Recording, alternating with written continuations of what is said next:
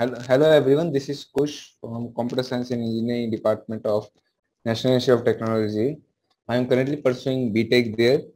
So आज हम लोग एक बहुत ही बढ़िया चैप्टर जो है लॉस ऑफ मोशन, उसके ऊपर हम लोग कुछ क्वेश्चन देखने जा रहे हैं। तो लॉस ऑफ मोशन में जैसे कि मैं थोड़ा ब्रीफ दे देता हूँ। उसमें बेसिकली तीन न्यूटन्स लॉ की मोटी मोटी बात हुई है। न्यूटन्स फर्स्ट लॉ वो क्या होता है? Law of inertia. जो बॉडी चलती हुई है वो चलती में ही रहेगी unless acted upon bye an external force. Newton second law, law of momentum. Law of momentum मतलब वो momentum is directly proportional to the velocity of an object. तो इसमें ज्यादा समझने वाली बात नहीं, फर्स्ट और थर्ड में थोड़ा समझ सकते हैं। तीसरा जो मोमेंट है वो प्रैक्टिकल लाइफ में भी बहुत इंपॉर्टेंट है। Each and every action has an equal and opposite reaction. ये हो गया बाय वर्ड्स। इसका मतलब क्या? अगर मैं किसी को अगर किसी को आगे धक्का मारूंगा तो वो चीज मुझे पीछे धक्का मारेगी। अगर मैं किसी को पीछे खींचूंगा तो वो चीज मुझे आगे खींचेगी। इन द सेंस हम लोग चलते भी कैसे हैं? हम लोग धरती माता को ऐसे पीछे पुश करते हैं तो धरती माता हमें ऐसे आगे फेंकती है, तो उसी से हम लोग आगे चलते हैं। तो इसी इसी हम लोग खुद से फोर्स लगा के आगे नहीं जा सकते। ये वाली बात अगर हम लोग ऐसे सोचे कि हम लोग खुद के फोर्स से आगे नहीं बढ़ रहे जबकि हम लोग चल रहे हैं तो थोड़ी कंट्राडिक्टिंग लगती है। किंतु एक्चुअल में जब हम लोग वर्किंग पे जाएं तो ऐसे ही होता है। हम लोग पीछे धरती माता को पुश करते हैं पहले, फिर धरती माता रिएक्शन में हमको पुश करती है, उससे हम लोग आगे जाते हैं। तो हालांकि वो हम लोग ऐसे ऐसे हम लोग सोचते हैं कि हम लोग ने खुद को पुश करके आगे आगे पहुंचा है। तो एक्चुअल में ऐसा होता है। तो यही तीन मोटे मोटे नियम है। पहला, इनर्शिया की जो चलती हुई बॉडी है वो चलने वाली मोशन में ही रहेगी, जो रुकी हुई है वो रुकी हुई रहेगी unless acted by action of force. आपने कोई बाहर से धक्का लगा दिया या कुछ भी कर दिया या अंदरूनी विस्फोट हो गया, अंदरूनी विस्फोट भी ऐसे मतलब बॉडी का गिना नहीं जाता है। एक्सटर्नल एक्सटर्नल विस्फोट हो गया, कोई बम बट हो गया, तो वो बॉडी मूव मूव करेगी। दूसरा, momentum P directly proportional to we. P directly proportional to, अच्छा ओके, इसको मैं प्रोपोर्शनल के लिए यूज कर रहा हूँ। प्रोपोर्शनल टू वी, वी मतलब वेलोसिटी। उसका तीसरा जो है कि each and every loss of equal. तो each and every body is acted upon equal and opposite reaction, तो वो रिएक्शन वाला। तो इससे एक और चीज निकल के आती है, F equal to M A. ये तो मोटे मोटे F equal to M A से अपना काम हो जाता है। P equal to M we भी हम लोग लिख सकते हैं। ये दो फॉर्मूला है, इससे ही अपना सारा काम हो जाएगा। बाकी सारी चीज के हमको सोचने की जरूरत ही नहीं है। ठीक है, और बाकी थोड़े बहुत फॉर्मूले से अगर हम लोग, friction is directly proportional to new into an. ये न्यू है, न्यू मतलब फ्रिक्शन कोफिशिएंट। ये सब बातें, ये थोड़े बहुत फॉर्मूले से हम लोग याद रख सकते हैं। और बाकी जैसे जैसे चैप्टर में हम लोग आगे बढ़ेंगे मैं बताते जाऊँ। ठीक है, तो पहला क्वेश्चन है, ball is travelling in uniform translatory motion, this means. वो यूनिफॉर्म ट्रांसलेटरी मोशन है। यूनिफॉर्म मतलब वो जैसे है उसी अवस्था में रहने वाली। वेलोसिटी उसकी है, उसके पास वेलोसिटी ऑलरेडी है। ट्रांसलेटरी मतलब वो वन डायरेक्शन में चल रहा है। मतलब क्या हो रहा है, एक चीज है वो बॉल है सपोज, वैसे चलते जा रही है कांस्टेंट वेलोसिटी। यूनिफॉर्म मतलब कांस्टेंट वेलोसिटी के साथ वो चल रही है, मतलब वो रेस्ट में नहीं। ए ऑप्शन गलत।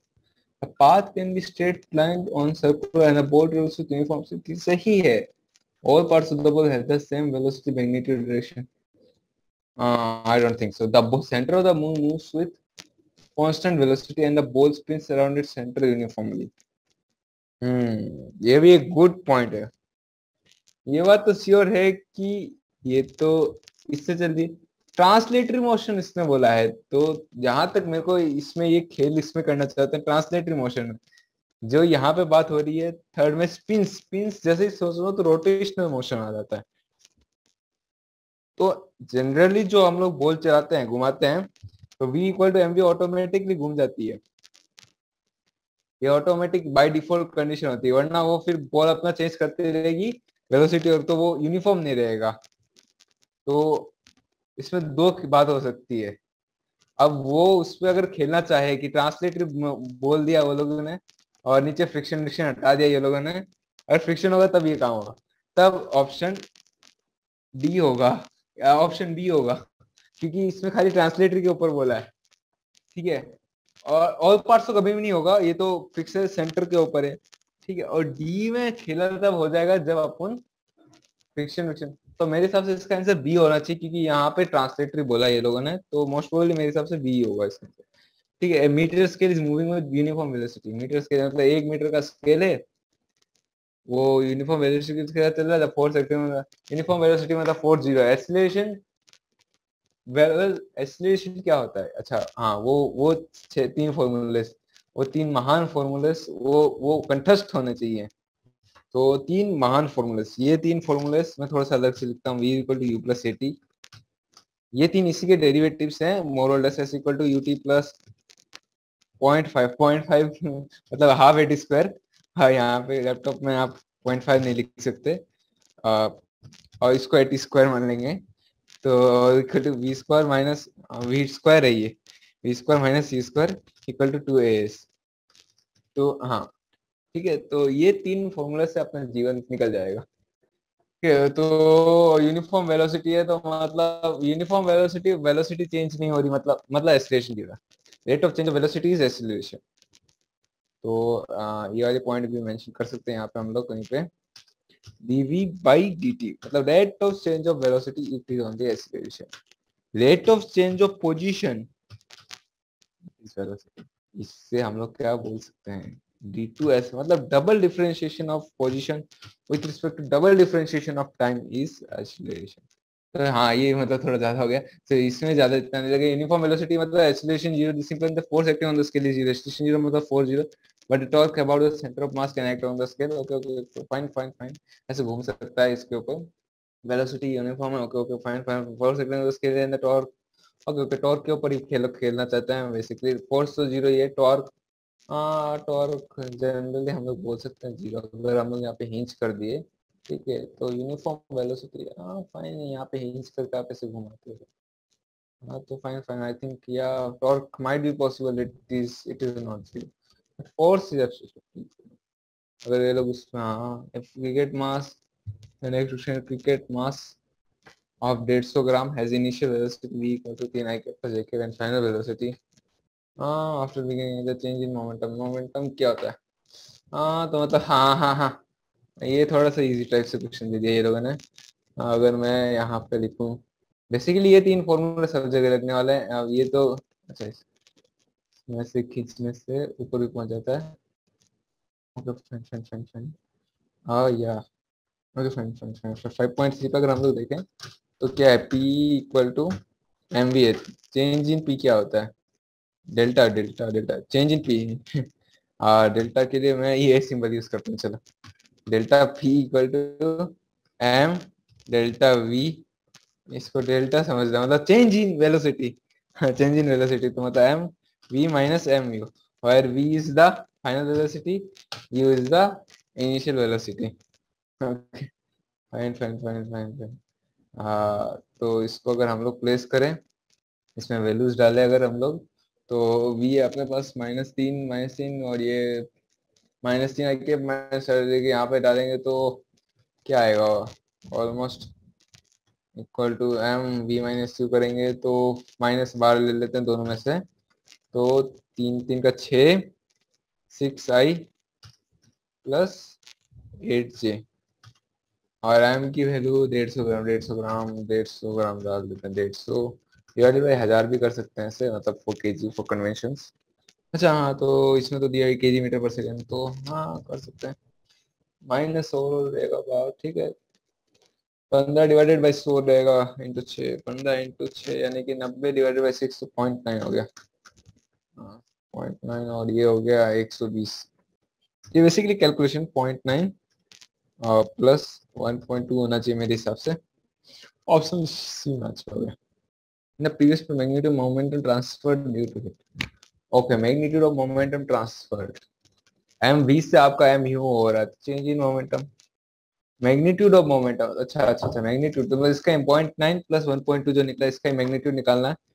Magnitude of A vector quantity is always calculated as under root v1 square, मतलब जितने भी कंपोनेंट सबका स्क्वायर करके अंडर रूट कर, सीधा सीधा फॉर्मूला है। इसका क्या होगा?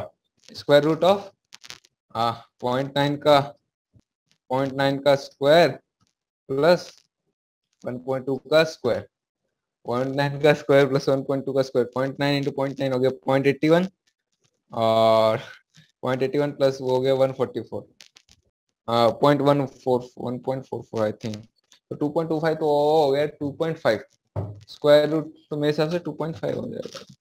2.5 का कोई ऑप्शन, अच्छा अच्छा सॉरी 1.5, सॉरी 1.5, हाँ बिकॉज 225 आ रहा है स्क्वायर रूट। इसको अगर हम लोग कैलकुलेट करें, ये बेसिकली कैलकुलेशन है, इसमें 2.25 आएगा ये, तो स्क्वायर रूट ऑफ इसका 1.5 आना चाहिए मेरे हिसाब से। तो मैं ये समझना चाहिए conservation momentum in collision between particles can be understood from conservation of Newton second, p is directly, तो न्यूटन सेकेंड लॉ बेसिकली ये है, ये सेकेंड लॉ है न्यूटन का, ये थर्ड लॉ है, ये फ्रिक्शन वाला लॉ है, और ये मोशंस के लॉ है। मोशंस के लॉ बोल दो या फॉर्मूला बोल दो, तो ये वाली चीज ब्रह्मास्त्र है अपनी, इसी को ये सब देख के सब बेड़ा पार होने वाला अपना। Hockey player is moving northward and suddenly turns westward with the same speed to avoid an opponent. Okay, fine fine fine fine fine.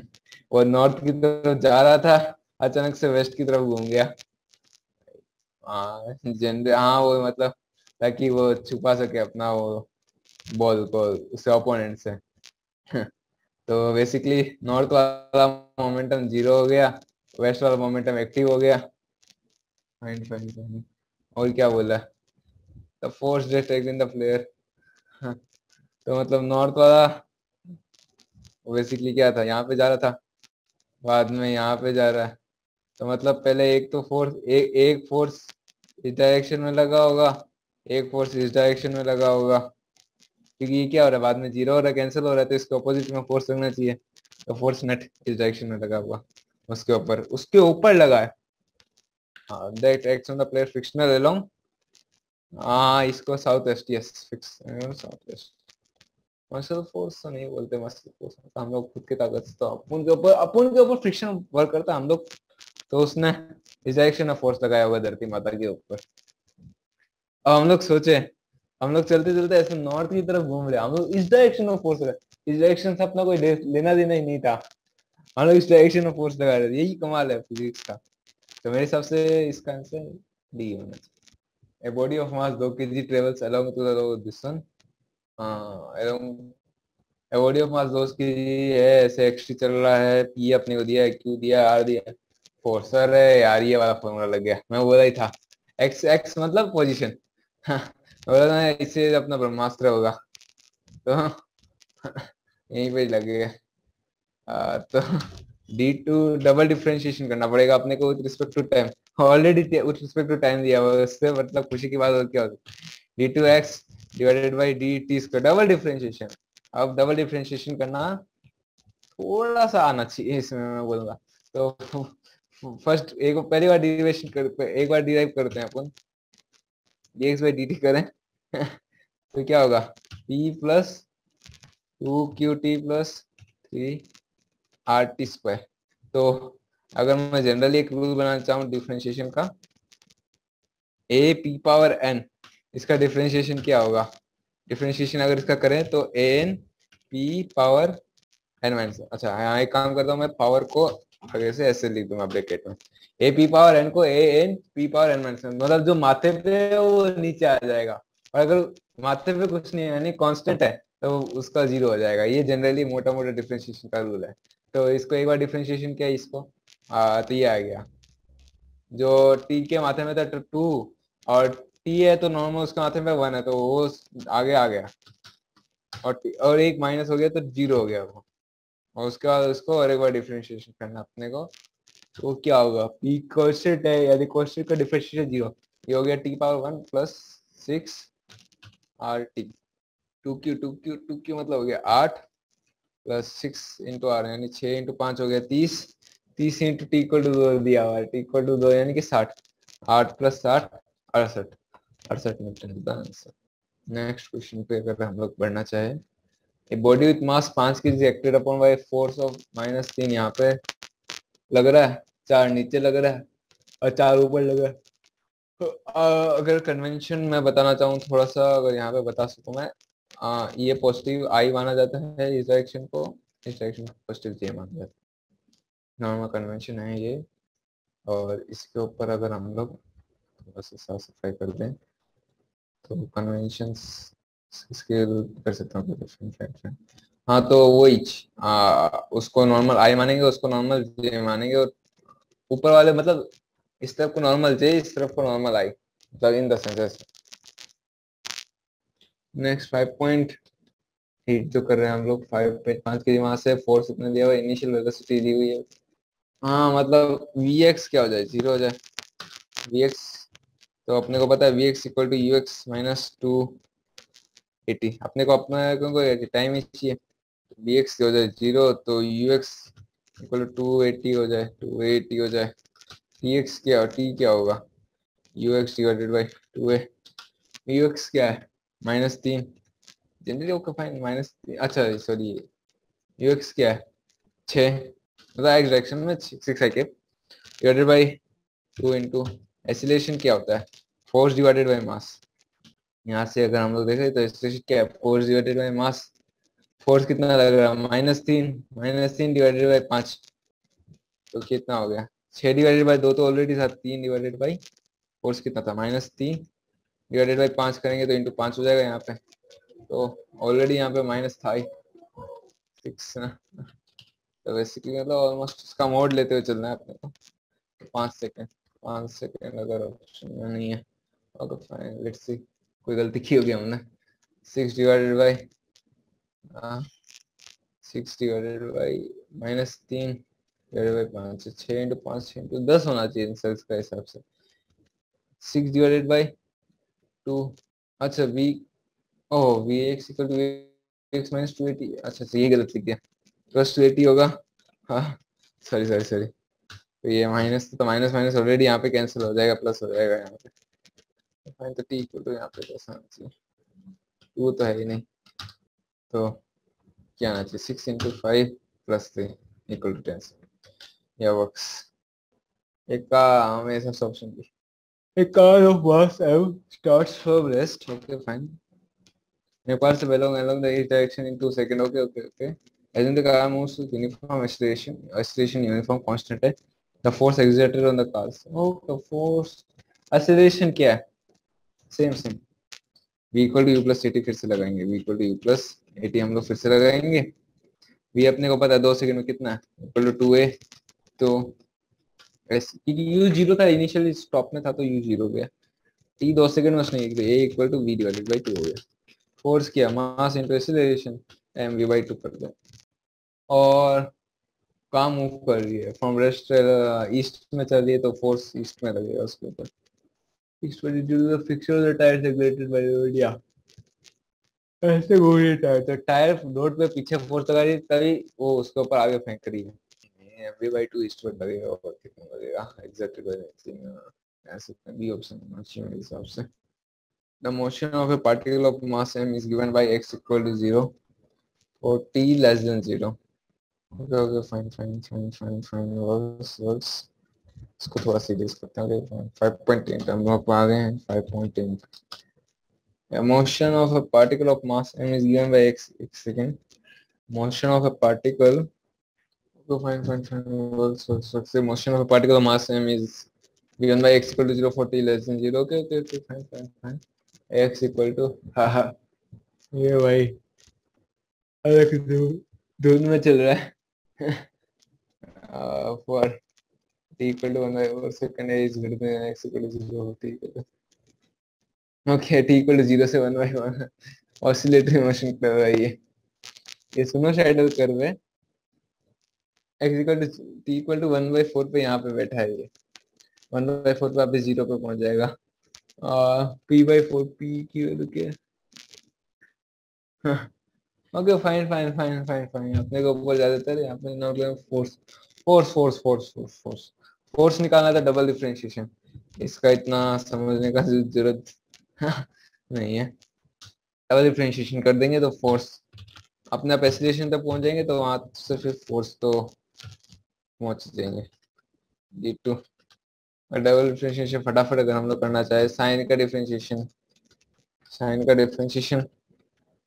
कोस होता है, कोस तो 4 बाहर आ जाएगा, 4a cos, इसको एक बार डिफरेंशिएशन कर रहा हूँ मैं, ओके फाइन, 4 पीटी है और इसके बाद फिर से एक बार डिफरेंशिएशन करेंगे तो 4 स्क्वायर हो जाएगा तो 16 ये साइन, और मैं एक बार माइनस करना पड़ेगा, -16 ये साइन 4 पीटी हो गया। फोर्स आइसोलेशन हो गया, इसको बाद से मल्टीप्लाई कर देंगे, बाद से मल्टीप्लाई कर देते हैं तो फिर ये ऑलरेडी फोर्स हो गया।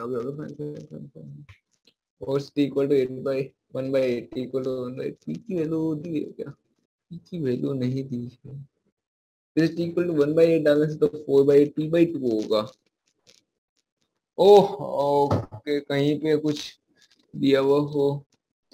ओके, टी इक्वल टू 1/4 पे 12x equal to 0 for t less than 0 second, sign a greater than 0 x equal to 0 for 1x at t equal to 1/4। यहाँ से ये अपन निकाल सकते हैं क्या? हाँ मतलब t इक्वल टू 1/8 सेकंड पे -16 तो आना चाहिए, 16 a आना चाहिए, साइन P/2 होना चाहिए, P/2 होना चाहिए। t इक्वल टू 0 तो फोर्स अचानक से इम्पल्स मतलब चेंज इन वेलोसिटी, वेलोसिटी मतलब t इक्वल टू 0 में तो 4 है, 4a पाई स्क्वायर की वैल्यू कहाँ से आ रही है, ये मेरे को थोड़ा सा जानना था। p की वैल्यू क्या पाई स्क्वायर है? I think there must be some tricky part in it, but pi square मान सकता था, फोर्स ना, नहीं ये तो नहीं होगा, ये भी नहीं होगा, there is no impulse acting on the particle, नहीं ये भी नहीं होगा, ये नहीं होगा, ए बी में से कुछ होगा, इतना मैं श्योर हूँ।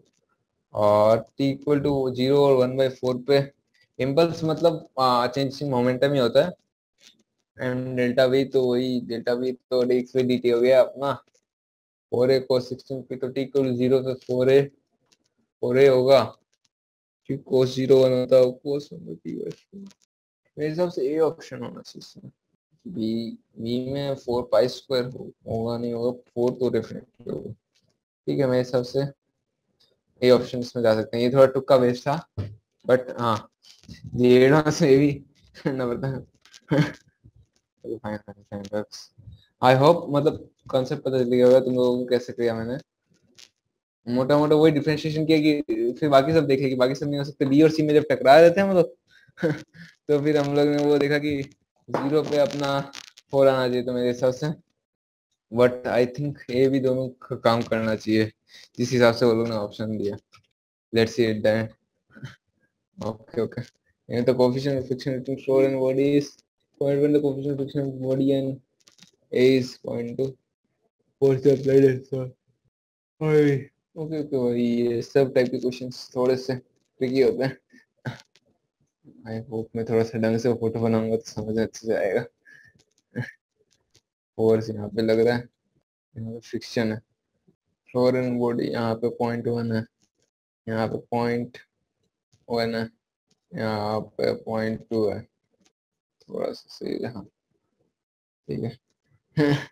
Okay okay fine fine fine, A M by to be M होते हैं force equal to, okay okay fine fine fine. हाँ ये लास्ट में ओवरऑल बॉडी का कितना एक्सीलरेशन होना चाहिए, F equal to 3m/2 into 2m/, text में देता हूँ, F equal to capital F, okay fine,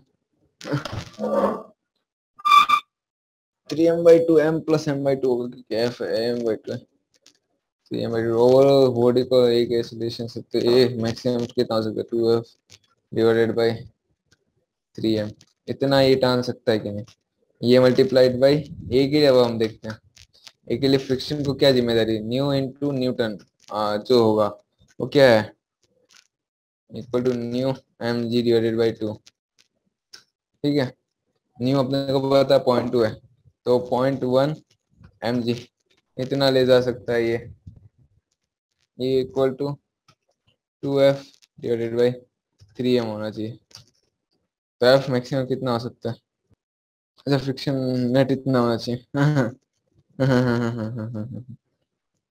force mass से मल्टीप्लाई कर देंगे इसको, एक सेकेंड, इसको m/2 से मल्टीप्लाई कर देंगे तो f/3 इसको होना चाहिए, तो f equal to 0.3 mg maximum ले जा सकते हैं, ठीक है। 0.3 में तो यहाँ पे वही f इक्वल टू 0.3 mg हम लोग कर देंगे, तो maximum f equal to 0.3 mg रख सकता है। तो उसके बाद स्लिप उसके ऊपर लगेगा तो स्लिप हो जाएगा, ठीक है। नेक्स्ट इतना ही सपोर्ट कर सकता है, तो 0.2 mg नहीं चलेगा, सही है, ये नहीं चलेगा, नहीं ये नहीं होगा। f equal to 0.1 mg overall move करने के लिए 3/2 mg इंटू ये कितना नीचे कितना 0.1 0.15 mg 0.15 mg से ज्यादा होना चाहिए, 0.15 mg से ज्यादा होना चाहिए तो चलने के लिए, ठीक है। तो ये 0.3 mg है, तो ये option works, B option works, C won't work, D won't work, हाँ D will work because 0.15 mg से हम ज्यादा होना चाहिए चलने के लिए। D won't work, D will work, sorry C और ई को छोड़ के आगे सब सही है। Fine fine fine fine fine 5 देखते हैं, मास m1 moves with this one 5.12 अगर हम लोग देखना चाहें तो maximum theta yes onto m2 है, is string passing of frictionless relation and figure 5.2 is friction between m1 and the sloping surface is new, sloping surface is new, और ये ऐसे वर्क करते हैं, m1 है, ये स्लोपिंग एंगल थीटा है, okay. ये फोटो फोटो में दिक्कत होती है हमेशा मेरे को, I think can you copy paste the photo, यहाँ पे कंट्रोल भी कर सकते हैं क्या? हाँ नहीं कर सकते ओके फाइन, यहाँ पे कुछ कर सकते हैं क्या ऐसे, इसके ऊपर बनाना है, ऐसे रहता है यार, fine fine fine works works works, तो फाइन फाइन फाइन फाइन इसमें थोड़ा सा बता देता हूँ। m1 moves on angle theta, तो यहाँ पे ये एंगल थीटा है, तो यहाँ पे लेके आ देता हूँ ड्राइंग को, मैं ड्राइंग को यहाँ लेके आता हूँ, थोड़ा सा इमेजिन करना होगा क्योंकि मेरी हैंडराइटिंग बहुत गंदी है m2 है यहाँ पे, ठीक है, ये m1 है, ये m2 है m2 है, ये m1 है, ये एंगल थीटा है, यहाँ पे एक हॉरिजॉन्टल लाइन हम लोग खेलते हैं, ये एंगल थीटा है, ये एंगल भी थीटा होगा ऑल्टरनेट एंगल की वजह से, यहाँ से एक सीधी लाइन जाएगी एन के लिए, तो ये 90 डिग्री होगी नॉर्मल के लिए, ये थीटा है, और फ्रिक्शन यहाँ पे होगा, ऐसे लग रहा होगा, ये टेंशन और प्लस फ्रिक्शन दोनों लग रहा होगा, ठीक है। फ्रिक्शन फ्रिक्शन यहाँ पे नहीं हुआ, ओके फाइन, ओके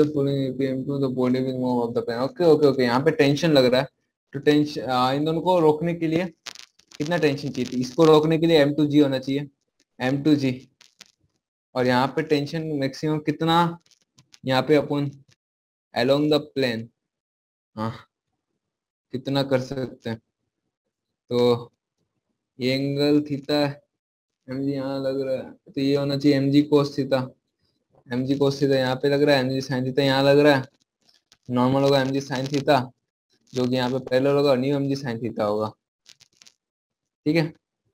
तो ये टेंशन जो कि इक्वल टू m2g, टेंशन जो कि इक्वल टू m2g, वो किसके बराबर होना चाहिए, न्यू m1 ना, m1g sin theta, theta theta theta को इससे डिनोट कर देता हूँ, प्लस m1g cos थीटा, इसके बराबर होना चाहिए cos थीटा, m2g को इसके जी कैंसिल कर देते, तो m2 equal to new m1 new sin theta plus cos theta, ठीक है। अगर इससे ज्यादा होगा तो यहाँ पे ये गिर जाएगा, इससे कम हुआ तो यहाँ पे ये उलट नहीं, उल्टेगा नहीं, मतलब फ्रिक्शन अपने आप को कम कर लेगा, okay fine. If m2 is greater than, the body will move up the plane, no move will move down the plane, मतलब ऐसे जाएगी, हाँ up the plane मतलब ऐसे जाएगी, up the plane हो गया, बी ऑप्शन हाँ नहीं, हाँ बी ऑप्शन सही है इसका, fine fine fine works works works, I hope you have got this. ये कैसे वैल्यूज आ रही है यहाँ पे, क्योंकि M2 के ऊपर बैलेंस करना जरूरी है। M2 के ऊपर हम लोग को बैलेंस करना जरूरी है। तो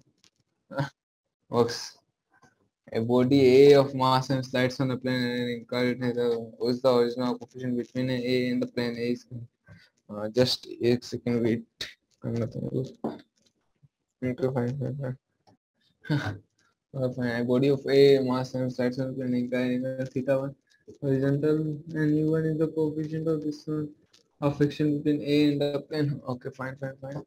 A is connected by resting or frictional place at an angle theta 2 to the horizontal.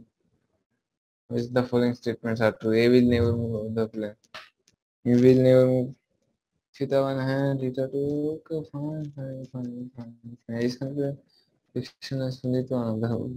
Also one slide of frictionless plane anything. A will never move off the plane. नहीं, सब तो कुछ नहीं मूव करवा देंगे हम लोग इस। अच्छा, दोनों का मास सेम है तो मूव करवाने में दिक्कत हो सकती है। थीटा अगर थीटा तो के बराबर होगा तब तो चलो चला लेंगे। इंक्लिनेटेड theta one is the coefficient of friction plane and is connected okay fine A in the plane between B and the plane. अच्छा, बी फ्रिक्शनलेस है। ओ भाई, ये तो बहुत ही इम्पोर्टेंट, बहुत बढ़िया क्वेश्चन है ये। मैं इम्पोर्टेंट मार्क कर सकता हूँ, इतना बढ़िया क्वेश्चन है ये। बी को पहली बार ये लोग ने फ्रिक्शनलेस डिक्लेयर किया है, जो कि अपने आप में एक चैलेंज करने वाला अपने को। ठीक है, फाइन हम लोग लड़ेंगे, कुछ नहीं, सब कुछ खास बात नहीं। ओके फाइन, ठीक है, कोई बात नहीं। ठीक है, देखते हैं। यहाँ पे थीटा 2 दिया हुआ है, करते जाते हैं। ठीक है, थोड़ा B2 से शुरू करते हैं। जब फ्रिक्शनलेस यहाँ पे टेंशन दी हुई थी, ठीक है। M2 यहाँ फ्रिक्शन नहीं लगना तो टेंशन इसके बराबर होगा M2 sin थीटा 2। अगर रुकने के ऊपर अपन ध्यान देते हैं, ठीक है, रोकने के ऊपर ध्यान देते हैं तो T equal to M2 sin theta 2। Fraction यहाँ पे बना, वही थीटा यहाँ पे भी लगना चाहिए।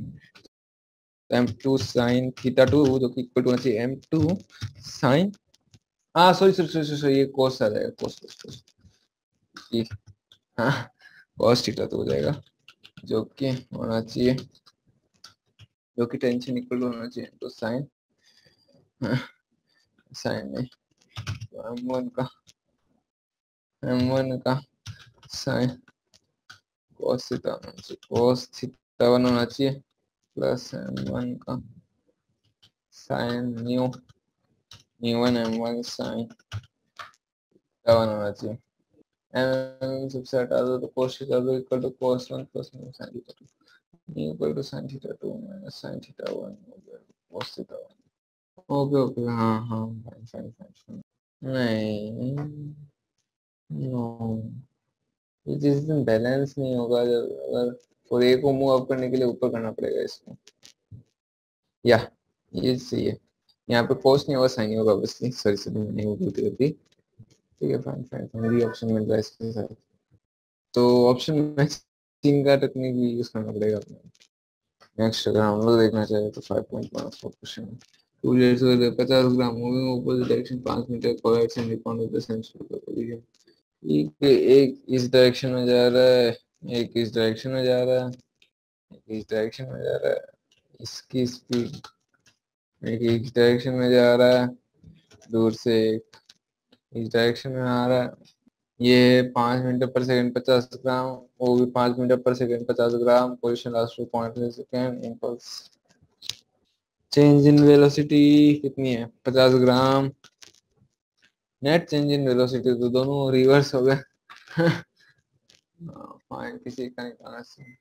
50 ग्राम इंटू 5 मीटर पर सेकंड। Okay fine. तो 50 तो 50 डिवाइडेड बाई 1000 करना पड़ेगा, जो कि है divided by 20 multiplied by velocity, जो कि है 0.25।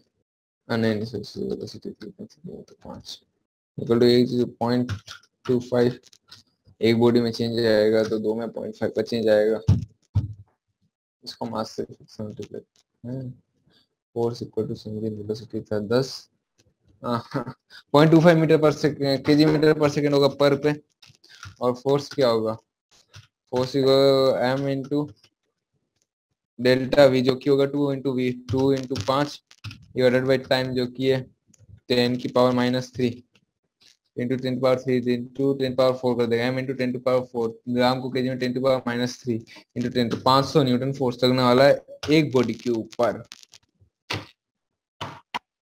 ज्यादा खुद दिया क्या, ओके फाइन 500 इंच हुआ ना, 10 10 into 10⁻4 5 on each ball, on each ball, yeah.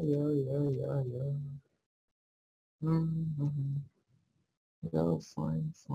This one, impulse, but it each one. Yeah, this one is correct. बाकी सब मेरे को इतना सही नहीं लगा। थियोरेटिकल क्वेश्चन था। 10 kg acting upon two perpendicular force 6 Newton है, 8 Newton distribution of the bodies. 10 kg of the mass है, वो दो परपेंडिकुलर फोर्स उसके ऊपर है 6 न्यूटन है 8। Resulting acceleration of the body, अरे 6 स्क्वायर पर 6 स्क्वायर होगा क्योंकि परपेंडिकुलर है ना।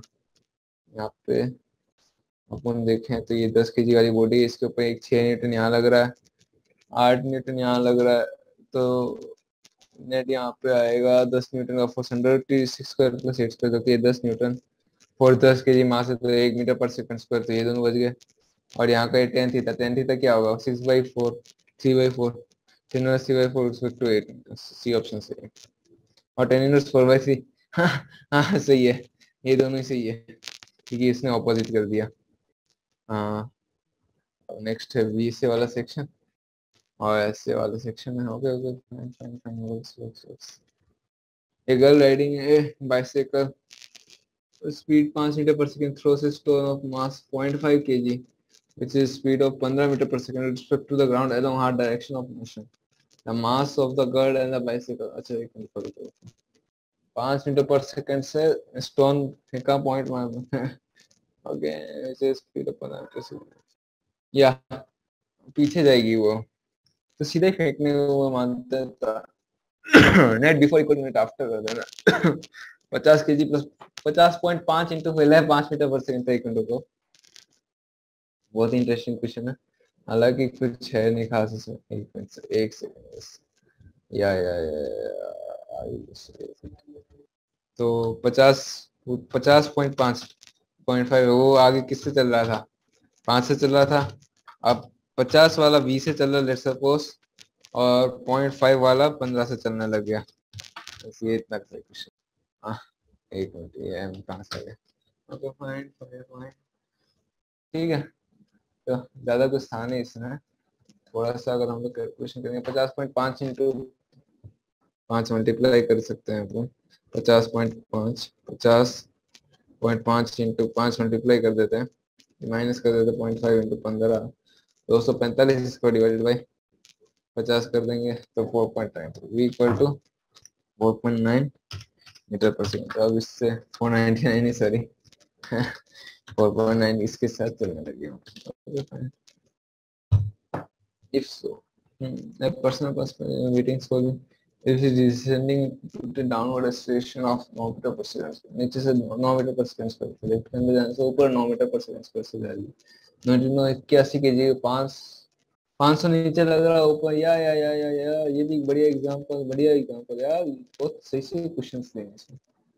लिफ्ट नीचे जा रही है तो उस लिफ्ट के अंदर अगर हम लोग बैठेंगे तो हमको ऊपर जाते हुए दिखेगी लिफ्ट, इन द सेंस ये अवश्य याद रखना चाहिए कि हमको अपोजिट में लगाना, तो 9 मीटर पर सेकंड स्क्वायर से ऊपर जाते हुए यहाँ पे लिफ्ट लगेगी अपने को, नीचे 10 मीटर पर सेकंड स्क्वायर से एक्सीलरेशन लग रहा है तो नेट नीचे 1 मीटर पर सेकंड स्क्वायर नीचे एक्सीलरेशन लग रहा है, और 50 केजी अपने को नेट मास है तो 50 इंटू तो 50 Newton, 50 Newton net normal force लगेगा तो उसका वजन आएगा 50 न्यूटन का नेट रीडिंग आनी चाहिए।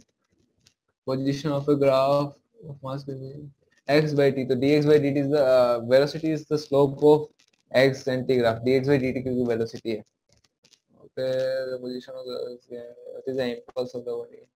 0 से 4 का impulse मतलब change in velocity m delta v कर दो, तो 2 into delta v. v क्या है? स्लोप यहाँ पे, स्लोप यहाँ पे, चलो स्लोप 0 हो गया, यहाँ पे स्लोप क्या 4 डिवाइडेड बाई 3, तो क्या है tan inverse 4 divided by 3, tan theta क्या है यहाँ पे 3 डिवाइडेड बाई 4 ना, यहाँ पे कितना है, यहाँ पे ये 3 है, ये 4, तो 3 बाई 4 इंटू मास 2, 1.5 kg पर न्यूटन. नेक्स्ट क्वेश्चन पे अपन देखे पर्सन ड्राइविंग एक second. A person driving a car suddenly applies the brake on swinging his side on the road. If he is not wearing seat belt, okay, he falls forward and hits the head against the swing. Why? Because of the law of inertia. सबसे पहले लो Newton law of motion का है ये. वो चल रहा था ऐसे, गाड़ी चला रहा था, अचानक से ब्रेक मारा, मतलब क्या हुई, गाड़ी रुक गई, किंतु उसको चलते रहने का मन है, तो ऐसे चलते चलते जाके ठक करके लग गया उसका. Velocity of body of mass 2 kg function Steven game find the momentum. Momentum तो इजी, मास से खाली मल्टीप्लाई कर देना है वेलोसिटी से, तो मोमेंटम आ जाएगा. तो इस वेलोसिटी वेक्टर को ही मास से मल्टीप्लाई कर देते हैं अपन. Okay fine. तो हाँ एक सेकंड, या वर्क्स. तो 5.20 में अपन आ चुके हैं. तो मोमेंटम क्या होगा, मास इंटू वेलोसिटी. मास को मल्टीप्लाई कर देंगे, वेलोसिटी 2 kg, तो 4t प्लस 2t² होगा, यही मोमेंटम है. और force change in momentum, force होता है change in momentum with respect to time, जो कि है 40 प्लस 4, डिफरेंशिएशन करेंगे तो 4 + 40 हो जाएगा. तो अपने को t = 2 सेकंड में ये निकालना, 2 सेकंड पुट कर देते हैं, तो 8 प्लस कितना आएगा, 4 प्लस 6 2 2 8, ये फिर से 16 आ जाएगा. t = 2 सेकंड में 4 + 8 यानी कि 12.